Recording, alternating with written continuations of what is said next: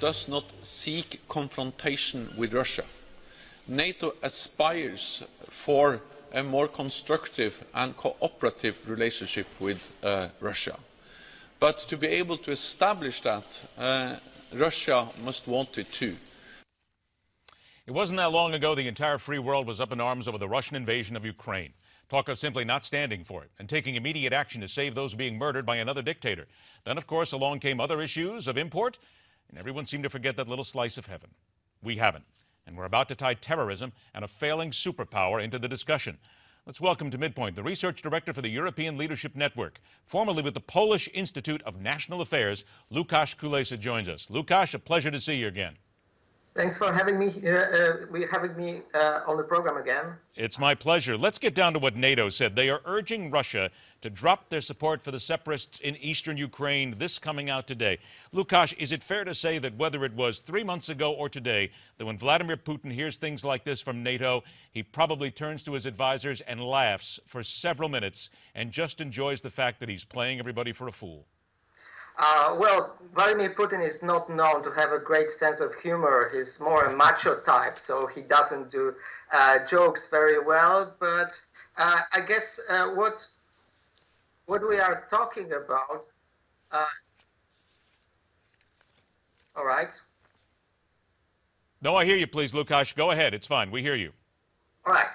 So then what we are talking about is really a continuation of what we saw last year. As you very rightly pointed out, other events, including the terrorist attacks in France, in Paris, kind of put this thing into the background. But just yesterday and today, we are watching news about intensification of fighting, about a shell probably from the separatist side hitting a civilian bus with a number of civilian deaths. So again, we are seeing the situation in which the Russian-supported separatists in eastern Ukraine are shelling the other side, sometimes hitting the military, but sometimes hitting the civilians. Lukasz, let's get down to some honesty here. What is the West afraid of in wrapping Vladimir Putin's knuckles even harder? What are they worried about? Well, of course, they are worried that this deterioration may bring forward this threat, this specter of a nuclear confrontation with Moscow. Then also being but would that really happen? Would that really happen, though? Let's be honest here. Would Vladimir Putin actually put his finger on the button and fire a nuclear missile at the West? I don't think so. Then we are also talking about the Russians actually being present on the territory of another country. Talking about the Russians in Ukraine, they are not protecting their motherland. They are not protecting their national territory. They are on other states' territory. But also being brutally honest, Russia still is an important international player. At the same time that we have these events in Ukraine, we have the negotiations with Iran in Geneva. And with negotiations with Iran, it turns out that we would need at certain point Russia's support, Russians talking to the Iranians and managing some of the technical details. So that's why you cannot completely cut off Russia and treat it as North Korea. At the same time, I think there is hope even with the response that we are right now providing. No, we are not providing heavy weapons to Ukraine, but yes, we are providing some assistance, including the financial assistance to a country that was basically ruined, first by their previous regime, which was corrupt to a great extent, and then, of course, by a war with Russia. So they might need more our money, our economical assistance, and assistance in reform than they would need heavy weapons. Right. And second thing, we've also put sanctions on Russia, and as you can see, the sanctions are starting to bite. All right, now we're going to talk about that in a little bit more, so hold on just a couple of minutes, Lukasz. We're going to get right back to you. By the way, we should point out that today we're learning that according to Newsweek magazine, there's a report coming out that says Russia has started moving troops towards a new military installation that is just 31 miles from the Finnish border, and also they're looking at stationing a tremendous amount of the Russian Northern Fleet there sometime soon. Back after the break, we'll dive deeper into the Russian way of life these days that would seem to include the dumping of American luxury homes and a free-falling ruble. That and so much more coming up right here on MidPoint.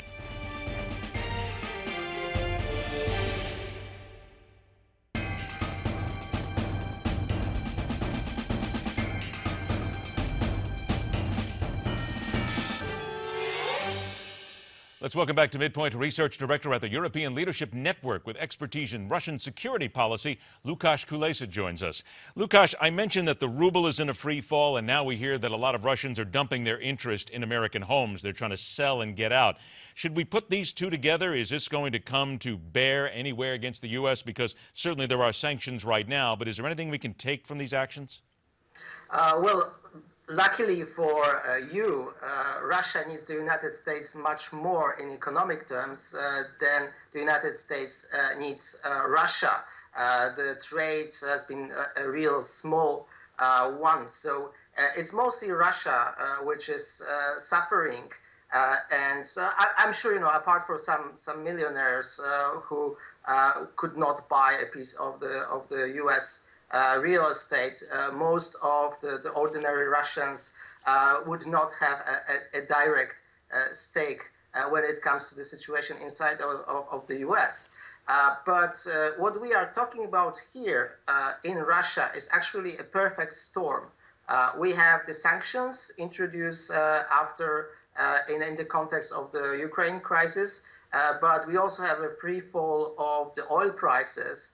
And we have the effect of a years-long, if not decades-long, mismanagement of the economy. Well, Lukasz, let me ask you this. Let me interrupt you for a sec. With all that you're talking about here and all the suffering that's going on in Europe and the fact that they can't find food at decent prices anymore and the ruble is in a free fall, why are the people of Russia still not, at least from what we can see from the outside, doing something about their government, saying something, rioting, revolting, anything at all? I know it's a closed society. I know the police state is there.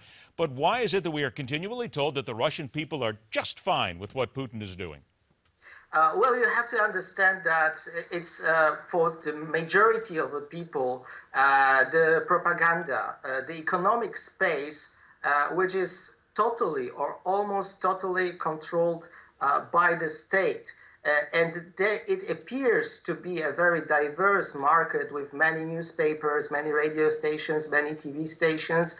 But you look closer, and it turns out that there's a handful of them remaining independent. The rest of them is either openly or partly controlled by the government. So the ordinary Russian, the so-called ordinary Russian, no matter if he turns on the TV, looks the internet, or reads the newspaper, gets the same message. And the message is that the United States, first and foremost, and the West more generally, is out to get him or her personally. That everything what is going wrong with Russia is the effect of the machinations, of the schemes of the West. So, of course, the message is that we have to stick together.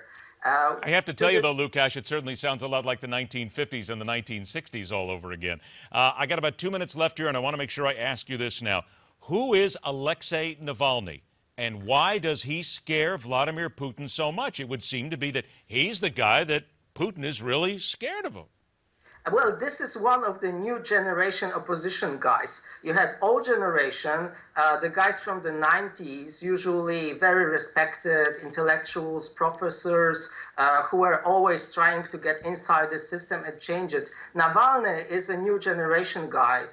He uses internet, he uses social networks, he's very good at rallies, and his message is, this is a regime of crooks. This is a regime of thieves, and I can prove it to you. He had a famous website in which he listed, for example, luxury cars and residences of the Russian elite. So because he is a populist, And he's, of course, oppositional to the current regime. That's why he's so dangerous to the Kremlin. Would you see him, though, I got about a minute left here, would you see him as being a possibility of actually starting a deep enough grassroots effort to where he could unseat Putin and force Putin out of office? I think not him personally. In a sense, though, he had a chance 2011, 2012, but we need dozens of more Navalny's. So people who are not from the outside, but are from the inside, and attacking the whole system from the inside. It would seem as if that the Russians are looking for somebody, they just don't know where to find him. Well, you know, there are these guys there. There's a wonderful group of people in Russia, civil society representatives. These guys are still there. This is not a land full of zombies, believe me. So maybe we cannot create these people, but if they appear, and sometimes they don't need to ask about Ukraine. They can ask why the tax authorities just stole all my money. And this kind of people are much more credible to the Russians. Let's at least hope at this point they come out of their zombie-like state, if indeed they are in one. Lukasz Kulesa, always a pleasure to have you on the show, my friend. Thanks so much. My pleasure. All the best. You too. After the break, the toughest matter for France and European nations in the wake of the terrorist killings.